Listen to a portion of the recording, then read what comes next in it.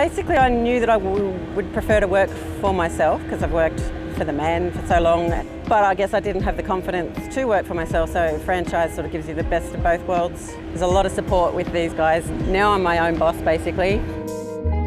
Probably the number one thing for me was the way it's powered, the inverter battery, so environmentally friendly. That's probably the number one reason, but the creators of Xpresso I met up in Brisbane, and they're really cool dudes. You know, you get a vibe about some people, and I could tell that they would be supportive the whole way through.